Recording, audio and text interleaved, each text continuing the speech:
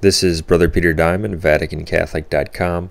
I want to talk about Benedict XVI's recent book, Jesus of Nazareth, The Infancy Narratives. So far I've read 30 of Benedict XVI's books. In his most recent book, The Infancy Narratives, there are two major heresies, along with many other statements of modernism that are extremely revealing.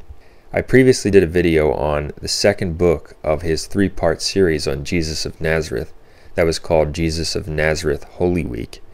In that book, as was covered in the video, there are numerous massive heresies, including Benedict XVI's statement that the Gospel of Matthew is historically inaccurate. Let's look at the two major heresies in this book, and then we will consider the extremely revealing statements of modernism that I believe reveal the true agenda of his series on Jesus of Nazareth. The first blatant heresy in this book comes on page 11. Quote, "The man Jesus is the dwelling place of the Word, the eternal divine Word, in this world. Jesus' flesh, his human existence, is the dwelling or tent of the Word. The reference to the sacred tent of Israel in the wilderness is unmistakable." End quote. Here Benedict XVI clearly teaches the anathematized heresy of Nestorius, condemned at the Council of Ephesus and in subsequent councils, that Jesus is a man in whom the Word dwelt, rather than the Catholic truth that Jesus is the Word made flesh. This is a significant heresy on Benedict XVI's part, for the Word of God, the second person of the Holy Trinity, did not dwell in Jesus. Rather, Jesus is the Word, not one who carries the Word. That's a crucial distinction. Those who are not attuned to details on these points might think this is splitting hairs. It is not. The aforementioned distinction is relevant to core faith in Christ as one divine person with two natures. And Benedict XVI knows what he is writing. His words are carefully chosen. He even writes it twice, as we see here. He says Jesus is the dwelling place of the Word, and he says it again here. He is familiar with Christological heresies condemned by Catholic councils. And in fact, notice how clearly what he says is condemned in these dogmatic statements of the Council of Ephesus. In the Council of Ephesus, we see that the council declared, "But we do not say that the Word of God dwelt in him, lest Christ be thought of as a God-bearing man." So, we do not say that the Word of God dwelt in Christ. That's exactly what Benedict XVI says. Jesus is the dwelling place of the Word. That is heresy. Jesus is not the dwelling place of the Word. He is not a man who carries the Word. He is not a man inspired by the Word. He is the Word. One person with two natures. This idea that Jesus was a man who carried the Word, or one in whom the Word of God dwelt, as Benedict XVI teaches, was also anathematized in this canon. Quote, "If anyone dares to say that Christ was a God-bearing man, and not rather God in truth, being by nature one Son, let him be anathema." That's the first major heresy in his book. Now, the next major heresy in his book speaks to, I think, the larger agenda of his series on Jesus of Nazareth. When Benedict XVI discusses the scriptural accounts about the life of Jesus, he will go on and on about how those accounts are rich with symbolic meaning. He will explain how this symbolizes this, and this symbolizes that, and this represents that, and this shows us that.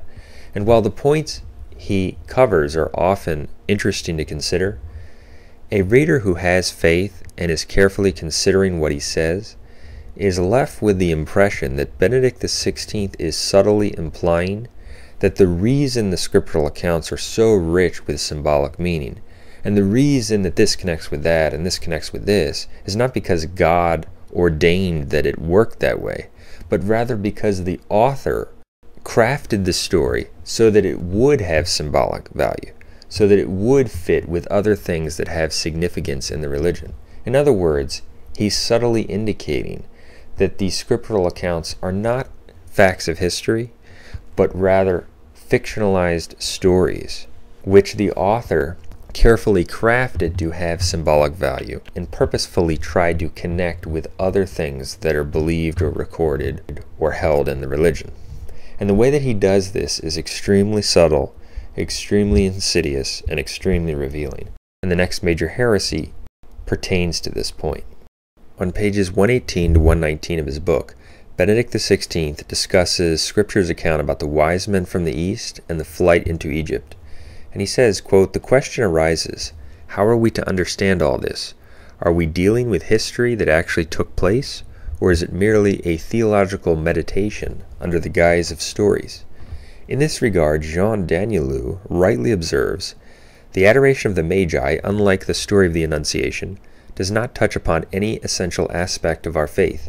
No foundations would be shaken if it were simply an invention of Matthew's based on a theological idea." So Benedict XVI is opening up the question, are these just stories that have been made up, or is this actual history?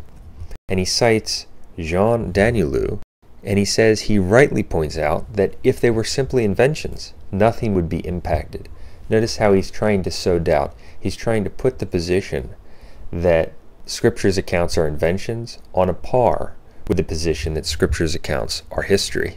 And what he says here is not just a wicked, subtle implication. This statement is actually blatant heresy. He says Jean Danielou rightly observes that nothing would be impacted if Scripture's account about the wise men was an invention. That is heresy because the Church infallibly teaches that Scripture is inspired, accurate, and is infallible in its historical accounts as well. As we read in papal encyclicals such as these two that I've quoted here, Spiritus Paracletus points out, quote, "Those two who hold that the historical portions of Scripture do not rest on the absolute truth of the facts are no less than the aforementioned critics out of harmony with the Church's teaching." So Benedict XVI's statement is blatant heresy. It should also be kept in mind that heresy is not only a denial of a divinely revealed truth, but also a doubt. So, for instance, if someone said, "I'm not denying that Jesus is God, I'm just not sure," that's heresy, to deny or to doubt a divinely revealed truth. In the same way, when someone says, "I'm not denying that Scripture is historically accurate, I'm just saying I'm not sure, or that one could legitimately question it," that is heresy. So, in addition to this passage being blatantly heretical, it gives us a clear insight into the larger agenda of his series on Jesus of Nazareth when he says, "Or is it merely a theological meditation under the guise of stories?" That's his purpose, to subtly inculcate that Scripture's accounts are fictional stories, theological meditations that have been invented. And this paragraph is interesting because he opens up by asking the question, and then he agrees with Jean Danielou that nothing would be impacted if the wise men and the flight into Egypt were an invention. And then he says he personally thinks it's historical. And then he says that exegetes, as ecclesially minded as these two individuals, have rejected historicity. So he says, is it historical? Nothing would be impacted if it's not historical. I personally think it is historical, but church-minded exegetes have rejected that it's historical or have left the question open. So he's sowing doubt. He's putting the positions that it's historical, that it's not historical, and that it might not be historical on a par. Let's look at some more examples in his book. On page 102, Benedict XVI is talking about the wise men and their use of the term King of the Jews. And he says this is a typically non-Jewish expression. And he points out that this term, King of the Jews, does not reappear until Jesus' trial and the inscription over the cross. And he says, so we could say that here, as the first Gentiles inquire after Jesus, there are already echoes of the mystery of the cross. It's very subtle and insidious and clever. But what he's doing and saying is that this phrase, King of the Jews, is atypical, and we only find it used by the wise men and in the story of the cross. And therefore, when the wise men use it, Benedict XVI concludes, we already see echoes of the mystery of the cross. What he's implying is that the author who created this fiction, by using this atypical term, King of the Jews, in the story of the wise men, is already echoing or looking forward to what he's going to be telling us in the story of the cross. And if you're not convinced that that's what he's implying, that it's all a fictional story, the next part of this really confirms my point. He goes, these echoes can be heard clearly in the reaction to the Magi's question about the newborn king. Herod was troubled and all Jerusalem with him. And he says that it's understandable that Herod was troubled, But less understandable, though, is the fact that all Jerusalem seems to have been troubled as well. This element could be an anticipation of Jesus' regal entrance into the holy city on the eve of his passion, when Matthew says that the whole city was quaking. He's doing the same thing.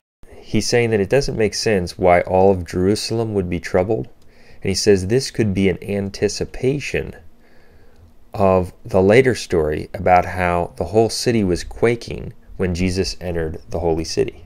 If you read it carefully, he's clearly implying, even though it's very craftily done, that the author who is creating this fictional story, by saying that all Jerusalem was troubled, which doesn't make sense, is anticipating what he's going to be telling us later in this fictional story, that when Jesus entered the city, the entire city was troubled or quaking, to make it have a symbolic harmony.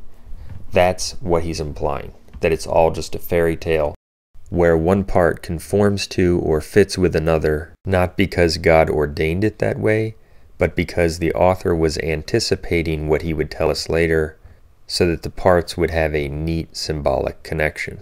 It's extremely evil and insidious.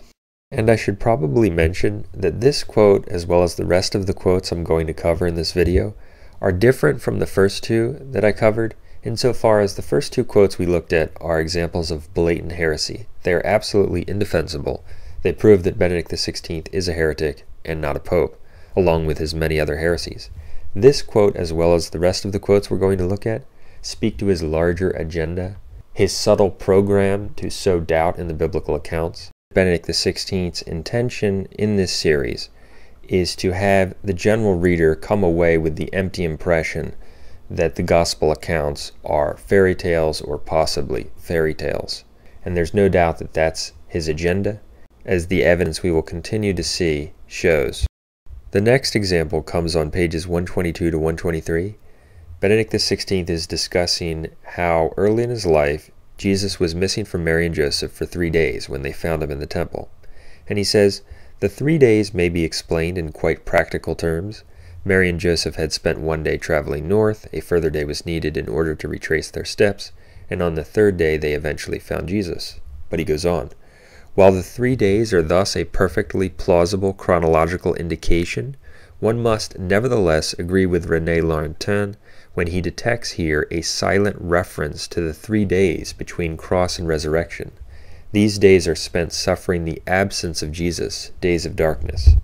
What he's saying is that while the 3 days could be chronologically plausible, what they actually are a reference to the 3-day absence of Jesus after his death on the cross. He's clearly implying that the 3 days are not historical, but were rather a device on the part of this author of fiction to connect with what he tells us later about how Jesus was missing for 3 days after his death on the cross. It was a literary connective on the part of the author to make the story thematically consistent or rich. That's what he's implying, and that's confirmed by the language he uses. He doesn't say that God arranged it, that Jesus would be missing for 3 days in both cases. That's not what he says. He says that the 3-day reference in Luke 2 is a silent reference to the 3 days between cross and resurrection. This emphasizes the role of the human author, who, in his view, is consciously including 3 days to make it fit with what he tells us later, namely that Jesus is missing for 3 days after his death on the cross. In other words, it's just a clever work of fiction. His goal is to convince people, as he revealed earlier in the quote we considered, that the biblical accounts are merely theological meditations under the guise of stories. Before we look at more examples, it should be mentioned that Benedict XVI's program in this book is in one sense subtle and in one sense clear. It's subtle in some passages, while in others what he's attempting to do is much more obvious. It's also subtle from the standpoint of the general person in the Novus Ordo, who would never expect him to be undermining the biblical accounts, which leaves that person perplexed by Benedict XVI's words, whereas what he's doing is clear for a more faithful and attentive reader who is carefully analyzing what he says. Now, another example of what we're talking about comes on page 121, where he's talking again about the short narrative about the 12-year-old Jesus. And he says that this narrative brings out the link between radical newness and equally radical faithfulness. And he says, indeed, I would say it is the actual theological content that this story is intended to convey. This implies that the account of a 12-year-old Jesus in the temple was not a record of a historical event, but a story calculated to bring out theological content, to teach that Jesus is both radically new and radically faithful. In other words, it's a theological meditation under the guise of a story. This passage is more subtle, but that's what he means. Another example of what we're talking about comes on page 117. Benedict XVI discusses Isaiah's prophecy that there shall come forth a shoot, Nezer, from the stump of Jesse. He also, in this context, discusses Jesus' title of Nazareth, and he raises questions about whether the title of Nazareth could legitimately be applied to Jesus. In this context, he mentions this prophecy, how there will come a shoot, Nezer, from the stump of Jesse, and he says, indeed, we have good reason to suppose that Matthew detected in the name of Nazareth a prophetic reference to the shoot, and that he saw the use of the designation of Nazareth for Jesus as a sign of the fulfillment of God's promise to draw new life from the dead stump of Jesse. What he's doing here is he's implying that Matthew detected that the name of Nazareth would correspond to an Old Testament prophecy, and therefore he used this designation for Jesus. In other words, Matthew was an author of fiction attempting to make the claims about Jesus correspond to known prophecies. And so his point is that since the Hebrew word nezer, which means shoot, which is connected with the prophecy of Isaiah, that a shoot shall come forth from the stump of Jesse, has a correspondence to the word Nazareth, Benedict XVI is saying that Matthew detected the connection and that he saw by designating Jesus to be of Nazareth, there could be a fulfillment. Not that there was a fulfillment, not that history showed that Jesus fulfilled it, but that Matthew saw that the name of Nazareth could connect with that prophecy and therefore applied it to Jesus to find the fulfillment. In other words, it's all a fairy tale, a work of fiction. Another interesting example comes on page 126. Benedict XVI is speaking about Scripture's account in which Jesus is said to grow in wisdom and stature. He says, to the saying about Jesus' growth in wisdom and stature, Luke adds a formula taken from the first book of Samuel. The evangelist is once again making a connection between the story of Samuel and the story of Jesus' childhood. In the story of Jesus, so the evangelist is telling us, with this citation, the story of Samuel is being repeated on a higher plane in a definitive manner. It's subtle, but again, what he's attempting to do is create the impression that this reference in Luke to Jesus growing in wisdom and stature is simply a repeat of the story of Samuel on a higher plane. In other words, it's not something that really happened. It's just an embellishment of a story or a tradition held dear in the religion. Another example comes on pages 70 to 71. Benedict XVI is talking about Luke 2:7 and the statement, Mary gave birth to her firstborn son. He says, the reference to the firstborn is also an anticipation of the account soon to follow of Jesus' presentation in the temple. Pauline theology took the idea of Jesus as firstborn 2 steps further. So he's saying that there's a development going on. He proceeds to say, in the letter to the Colossians, the idea is developed further. Christ is called firstborn of all creation. What he's doing here is he's saying that these ideas about Jesus, that he's the firstborn of all creation, were not present in the initial revelation, but they were developed and expanded. He goes on to say the concept of the firstborn takes on a cosmic dimension. So the idea that Jesus has a primacy in the whole cosmos, that wasn't part of the initial revelation. That's something that was developed and invented. And what he means is really clear in this statement. He says, Luke does not speak in these terms, yet for us, reading his gospel with the benefit of hindsight, this cosmic glory is already present. This is typical modernism. The modernists will frequently contend that Christian faith or dogma was not historical truth, but something that began with a person's experience or myth or tradition that was expanded and reformulated, and that subsequent generations latched onto those expansions and read them back into the initial experience or tradition or myth. That's what he's saying here. He's saying that the idea that Jesus has a cosmic primacy, or that he's the cosmic king of the universe, that's not in Luke's revelation. But for those who read with the benefit of hindsight, after we've imbibed all of these invented traditions, then we see it in the initial account. We read it back into the initial account.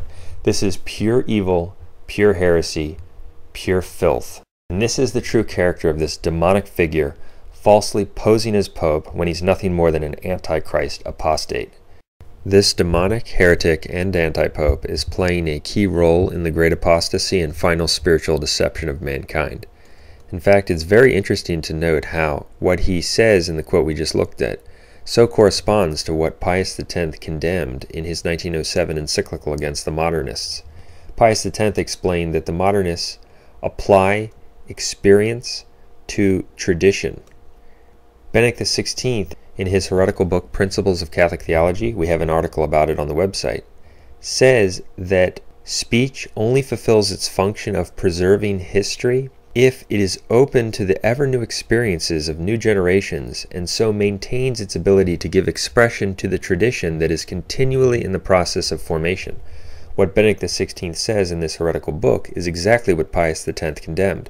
He's saying that history is preserved, or tradition is preserved, only if the ever-new experiences of new generations are applied to it, thus giving expression to the tradition that is continually in the process of formation.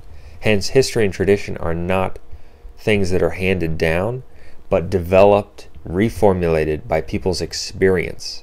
That is heresy, and that's what he's saying in this quote we just looked at. He's saying that Luke does not speak of the cosmic glory of Jesus. Yet for us, reading the gospel with the benefit of hindsight, we read it back into the account. This cosmic glory is already present because, as this heretic contends, it was developed. That's what the demonic heretic is saying. Another example comes on page 109.